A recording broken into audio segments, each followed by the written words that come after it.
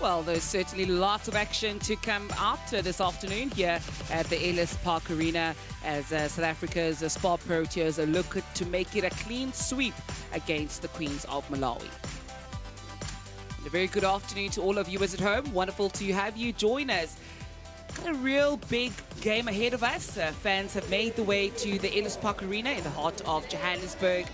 And it's really wonderful to see the support that is behind the country's pride in green and gold.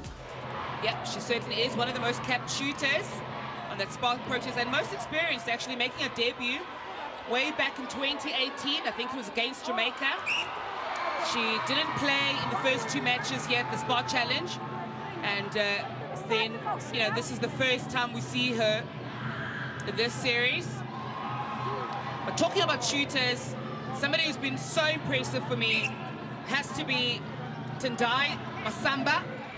And does it play to the players' minds, you know, this idea of rotating players, having three sit on the grandstand and not being, you know, in the game? Because Anne-Marie sat out the first two.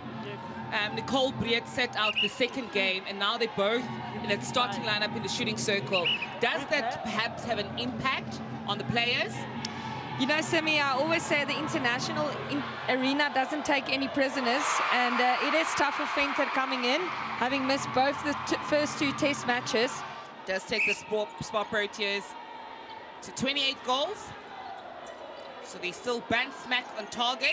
That's obstruction, goal defense. Yes, I mean, I think the physicality right now from Malawi, they're not playing disciplined netball at the moment. There's a lot of whistle, the umpires giving out the penalties, so they need to tidy up on that.